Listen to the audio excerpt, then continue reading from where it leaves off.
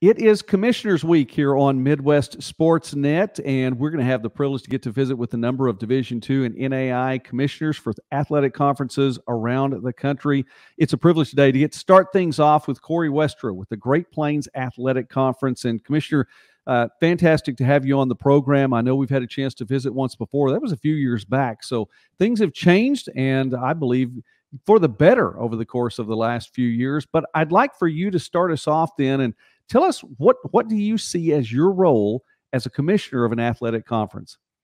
Yeah, Joey, great to be with you. And I think this is exciting that you're interviewing various commissioners to maybe open the door into our world a little bit. It's a different world. There's not very many of us if you put the numbers together because there's only a finite amount of conferences. But, my job, Joey, is to really kind of be the one that keeps it all together. And that's a pretty broad way of saying it. But, that's kind of what I do. I'm the neutral person in the middle. I'm the one that's kind of moving the parts around when it comes to scheduling or coming to our tournaments or just operations of the league. So, my role is to be a linchpin, I guess, is what that would be another way to say it, just to keep the train on the tracks. And it's a pretty big job when you have 12 member schools in your conference. You got 12 different presidents, you got 12 different athletic directors, and then of course a ton of coaches. So, but it's a role that I've really enjoyed. I'm going into my 22nd year with the GPAC, which is exciting. And no 2 years are ever the same. And that's probably the beauty of the job, is that it's different each and every day.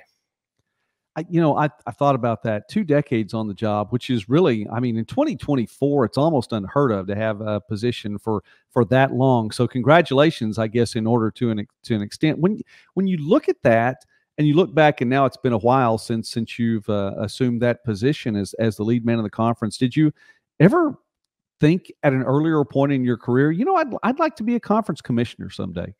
No, I don't think so. I think it was it kind of landed on me in a very odd way. I was at a member school when the GPAC started, which is our 25th anniversary year as well, coming up here. So I was at a member school. I was at Dort when Dort was being courted for the conference. So I was a part of the process, if you will, that I've now led multiple times in our league of bringing in new members. I was always intrigued, though, by what commissioners did. Even back into my days at Dort in the South Dakota, Iowa conference, I always thought, commissioners have a lot to do, and it's a great role. But did I ever think I would do it? I don't know. I think that's probably a little bit of a stretch, but it kind of just worked out that way. I ended up leaving college athletics after the 1 year that Dort was in the GPAC. That first year, 2000, 2001, I got married, moved to Sioux City, did some various other things along the way. And then I had an opportunity to come back and be the sports information director for the conference back in 2002. Our former commissioner, Paul Clark, who did a great job of getting us started 25 years ago, asked me if that's a role I wanted to take on. And that was kind of my wheelhouse at the time. And we're talking a time where the internet and social media were a totally different animal. It just wasn't what it is today. But one thing led to another. Paul left for another opportunity, and he put in a good word for me. And everything kind of aligned at that time that I got this opportunity to be with the GPAC. And fast forward 22 years later, I love it. And it's fit me well. I'm not a too high or I'm not a too low guy. I think my personality kind of fits the job, and you kind of have to have that when you're a commissioner. And I think that my schools and league members appreciate that. I want to talk about your league members then. Your conference is maybe not necessarily unique, but there is a certain pattern or style to it because it's made up of 12 member institutions that are faith-based institutions as well, and throughout. And the membership's changed some over the course of the past 25 years, actually heading into 24-25. It's going to be a new look this coming year as well. But talk a little bit about that and that faith-based perspective. Yeah, we are a faith-based league. We have been since our origins. It's important to us. We feel like the mission behind our schools is as important as the games on the court or on the field. And you can't measure everybody's faith-based level necessarily. It's hard to do that. We have Catholic schools, we have Lutheran schools, we have Presbyterian, we have Reformed, we have Christian Reformed. I mean, we're all over the map and what we have, but yet there is that similarity and that common goal behind the scenes that I think that our student athletes are as much learning about life and what they can do in God's world after graduation as they are scoring points or having touchdowns or hitting home runs, which we're going to talk about in a little bit with Joey Grabansky. So I think it's been a really good thing for our league, and it's a tenet that we've stuck to. It puts us in a little bit of a box. I'll be honest with you. I mean, in terms of geography, there's not an infinite amount of faith-based institutions. Waldorf coming into our league this year, certainly coming back from being a for-profit, did meet that, going more back to their Lutheran foundation. So it's been good for us. And I think that that common goal and common mission has served us very, very well. With those leagues those members, a lot going on, obviously, all the time. And you were talking about, kind of being that linchpin.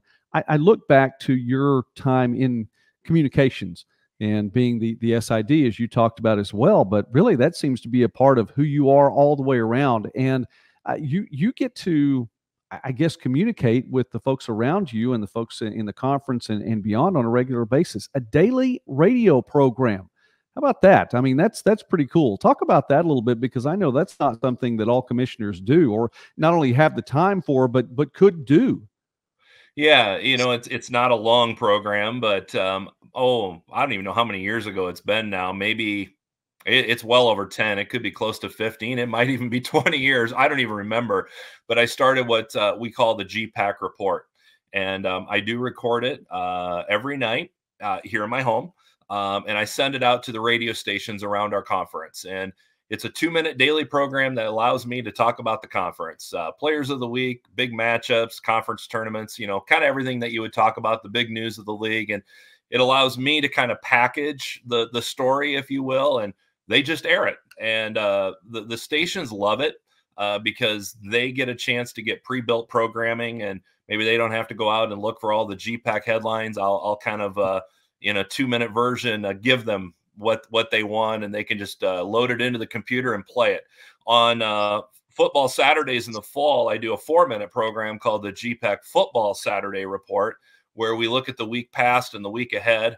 And that's been a really popular program. That's on almost every pregame in the conference in some way, shape, or form. And it's just kind of their 30 minutes before kickoff standard that the GPAC Football Saturday Report comes on. And I don't know where I got the idea. Probably listening to Nebraska football games. I'm a Husker fan. And, there's all these segments that are a part of their 62-hour pregame show every week that they do. And I thought, well, why can't the conference just have a segment that, the radio stations within the league can use how they see fit? So it's been a great deal for us. And it's on a lot of stations. I think we're up to 9 around the league, varying markets. It airs at various times of the day. Sometimes I hear people say, I hear it first thing in the morning, or some people say I hear it in the afternoon. It doesn't really matter. And I do have to be aware of that when I'm recording it, that it's going to be on at different times of the day, but it's been a good thing for the conference. I have to tell you, I've been a broadcaster specifically for a team for more than a decade, and it's nice having something like that football wise to be part of the pregame package as well. So much going on, really so much to talk about, and to be able to drop something like that in 4 minutes and take care of business around the conference, that's pretty cool as well. That's really helpful. Yeah, it is, and I've been a broadcaster too, and I know how important 4 minutes can be sometimes just to catch your breath. So if I can give them that opportunity to play something that they don't have to worry about, happy to do it. So and it keeps me a little bit into it. A little, you don't know, you never lose the radio bug, Joey. It's always there, but I don't really want to go back to doing games per se. I also do some ESPN work with national tournaments. I still get to put a headset on a couple times a year with women's volleyball and women's basketball, but for the most part, my radio days are behind me. Well, I agree with you, and I praise God for the opportunity to get to do this on a regular basis, because just that broadcasting, yeah, there's something to it, and I like getting to fill in every now and again. Get the call, hey, listen, can you come in and call a game for us this week? Whatever the case may be, that's been a lot of fun. We're visiting now with Corey Westra, who is the commissioner of the Great Plains Athletic Conference, and I talked about the 12 member schools and getting to talk about some of the things that they've been doing. I mean, there's a national championship this past year. You were talking about Dort. Well, the Defenders won the title in women's basketball. Northwestern, by the way, I mean, really, it was very, very good, and then came up just a little bit short in football and volleyball within just a few days of one another. But pretty cool to play for the national championship in two sports like that in the fall. So, I mean, there's been a lot to celebrate this season. There has. Talking about Dort women's basketball was really a special deal.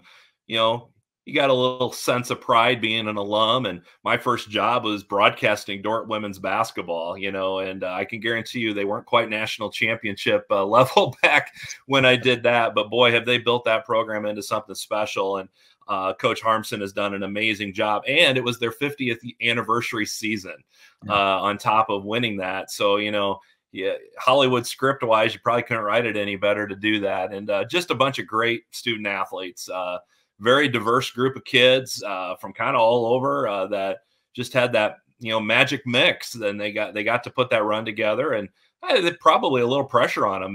They were pretty good the last few years, and I think people were going, this could be a year. And, so you have to carry that over you a little bit, and they handled it so well. And it was a lot of fun to watch. And then Northwestern, within a span of just 3-4 weeks, played for the volleyball title in Sioux City for the women. Never been that far, never been to a semifinal before, much less a national championship. And then to go back to Durham with their football team and play Kaiser again. It was the second year in a row for the Seahawks and the Red Raiders. And Dustin Wilkie, the commissioner of the Sun, and I had a joke that we now have a split. So maybe we need a rubber game at some point. I don't know what year that will come, but a lot of fun. Great when your teams perform well on the national stage and make deep runs into the national tournament.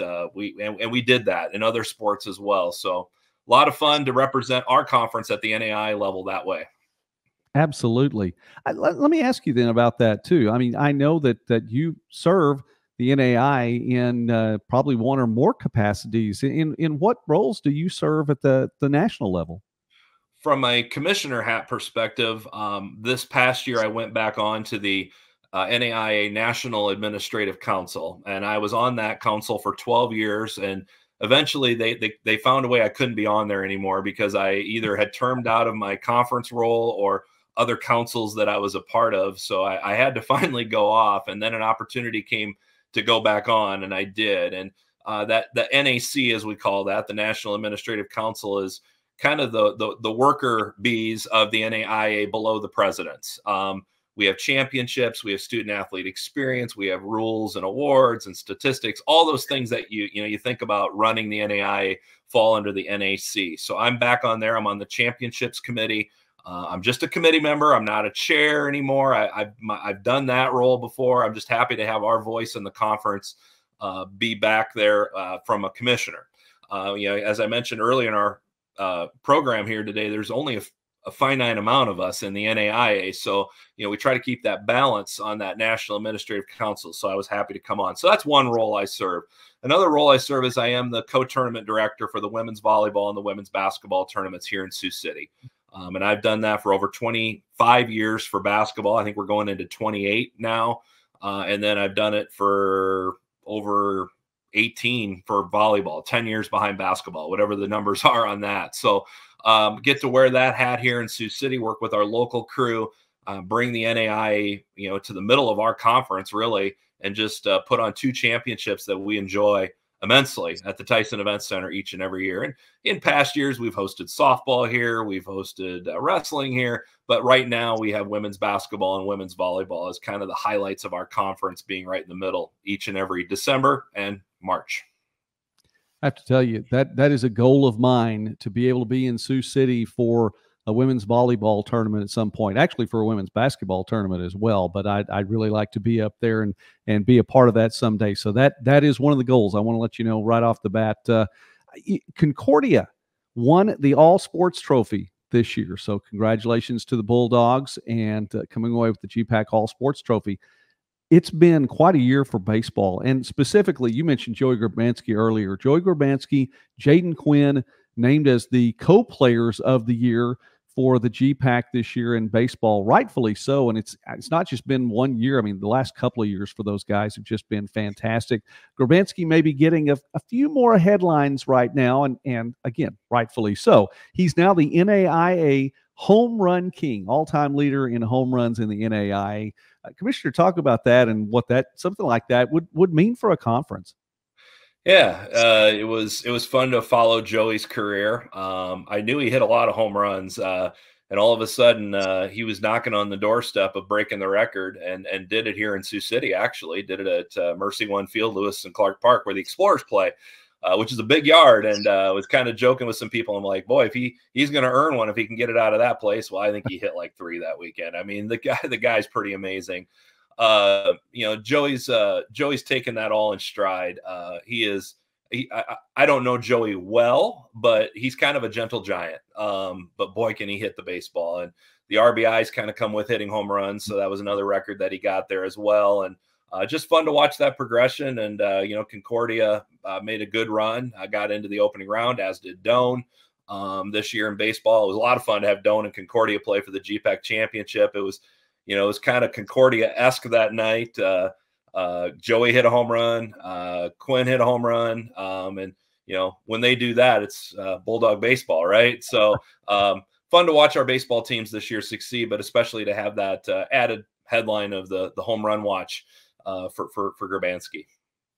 When we talk about conferences now, and obviously NCAA Division I is going to get a lot of national attention, and the word conference realignment has been thrown around so many times. I mean, when I was young, never thought about anything like that. But now, since the turn of the century, millennium, I mean, you just get more and more conference realignment all the time. Well, it doesn't just happen at that upper level; it happens throughout college athletics, and you all have experienced conference realignment, and will again have a little bit of a tweak to the membership heading in. Jamestown moving to Division II, stepping over to the North Star for this next season.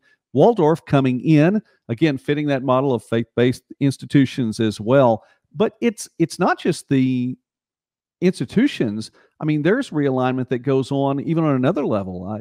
The GPAC had been sponsoring men's volleyball. That's going to phase out with the end of the 23-24 athletic year, but you're bringing in women's wrestling. Talk a little bit about that.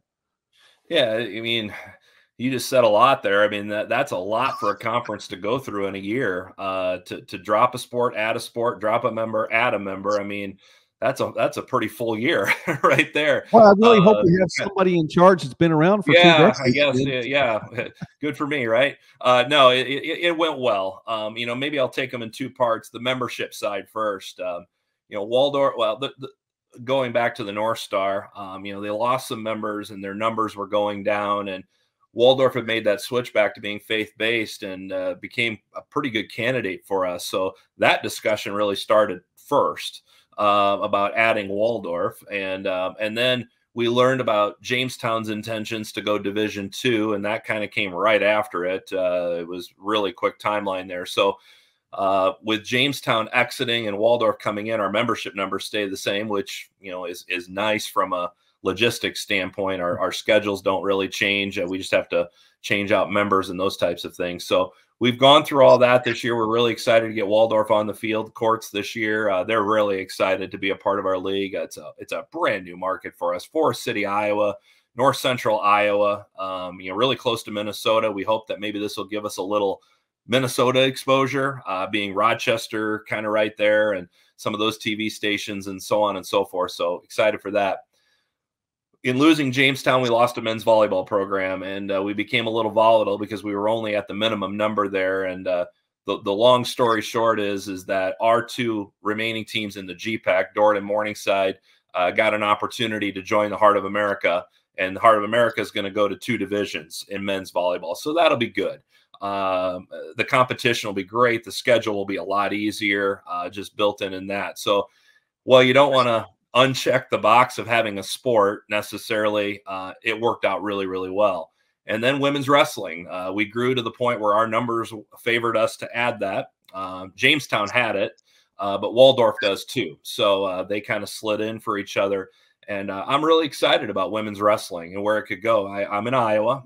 That's where I'm based. And in Iowa, we added girls wrestling 3 years ago, and it has just ballooned out. It was one big class. Now it's going to 2 classes. And I mean, they can't even find facilities to hold these things in. I mean, it's exploded. So I think women's wrestling will do well for us as a next opportunity on the college level for those high schoolers who want to continue the sport. So that's a lot right there. Sports sponsorship and membership sponsorship in 1 year. But I think we've come out on the other end very, very well. And I'm glad you mentioned that. Wrestling in Iowa at all levels is just, it's top notch. It's a big deal. No, it is a big deal. Yep. No two ways around that. It's a big deal. Yeah, it's loud and fans support it. And, our men's wrestling's been really strong, and the NAI took a hit in men's wrestling a few years ago with a lot of schools dropping it. But we have 9 in our league, and it's done very well. And we do well at the nationals with those kids in their weight classes. And we had a couple of events this past year in Sioux City, duels days, we call them. And, people want to come out and watch that. And, we scheduled it well that the culminating duel was essentially the conference championship. And that's always exciting when you end with that on the line. And so, yeah, sometimes you think about the sports of a league, you kind of automatically go to football and basketball and maybe women's volleyball to a certain extent. But boy, those other sports have done very, very well for us. Well, Commissioner, I want to take just a little bit more of your time and ask a couple more questions here. And I think one thing in particular, I'm just curious, is there anything that you do that, most people wouldn't think a conference commissioner might do? Well, I have done some preaching over the years. I led our church through a search committee for a pastor. And in finding a pastor, we had some vacancy. So I did give some messages there. That might surprise some people. Maybe not. They probably think, well, you like to talk. So that's not a big deal. But I did do that. I ran a youth volleyball side of a youth sports facility for a few years. I have a pretty high passion for volleyball, and we opened a youth sports facility in Sioux City, and I helped kind of get that off the ground. I've handed off the reins on that, but I had 2 daughters one that played volleyball. She's in college now, but one that does continue to. So probably a little passion there with daughters in the system. And maybe people wouldn't know this, but I know a little too much about dance because I'm a dance dad as well. So so when I go to our cheer and dance championships, I know just enough to be deadly, but not enough to really know what I'm doing. But there you go. I gave you 3, Joey. I don't know. You asked for 1, and those are varying things. Those are things that I've done as well, and actually being a dance dad. So I'm married to a choreographer, and one of mine danced at the NAI level, was a 2-time All-American and a national champion as well, and now she's a choreographer. So yeah, I agree. I like the way you said it. I know just enough to know what I'm talking about, but not enough to think about it. Yep. Well, then if you would give us a commercial then for the GPAC. I mean, I know that student athletes, that there are so many that are wonderful in the conference. But if any were watching this right now, invite them to come out and be a part of the GPAC.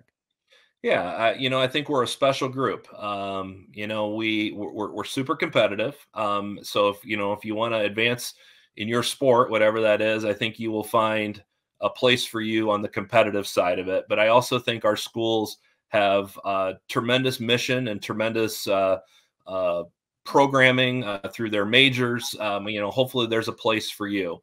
And, we build student athletes. We want to be champions in the classroom. We want to be champions in our communities. And, we want to be champions on the court or on the field. And, that's really what we do. We talk about academic and athletic excellence. If you're just coming to us to play, that's probably not a fit. We're about academic and athletic excellence. We want you to have both. And my greatest joy is seeing where our kids go, like a Joey Gerbanski. Where's Joey going to end up in 5 to 10 years? Is he going to, what's he going to end up doing? I walk in and former GPAC student athletes are now doctors, or they're now nurses, or they're successful businessmen or businesswomen. That's the fun part about it. And then next generation, right? I'm 22 years in, and now I've got, and they're my age, but, people my age coming with their kids and seeing that next generation go through and experience what intercollegiate athletics is about at the small college level. So, we compete like crazy, but we're really a league of some pretty awesome schools, Joey, and it's a joy to talk about them, and give us a look. We've got a lot of different campuses that you can go visit. We're all over the Midwest here, 3 states, Iowa, Nebraska, South Dakota. Give us a shot if you want to see what we're all about. We'd love to, give you that opportunity to be a part of what we do in GPAC Nation. Fantastic. Well, I appreciate that, Commissioner, and I'm very, very thankful for you taking some time. Commissioners Week getting started today with Corey Westra from the Great Plains Athletic Conference. And Commissioner, it's a privilege to get to cover the schools in your league. And again, I'm thankful for you taking some time with us today. Yeah, remind all my colleagues that I went first, okay? And that they owe me something for going first. I don't know. We're a fun group. We're pretty competitive with ourselves, but they're my best friends. I'll be honest with you. I love getting together. We get together in the fall in Kansas City. We always get together at convention, and then on the Zoom meetings occasionally as well. They're my best friends, and we're all marching to the same beat, and that's keeping NAI athletics alive. And NAI athletics is awesome. We apologize for nothing, and whether it's our league or whoever you're going to talk to down the road here during Commissioners Week, we're pretty excited about what we can do in the NAI and in our respective conferences.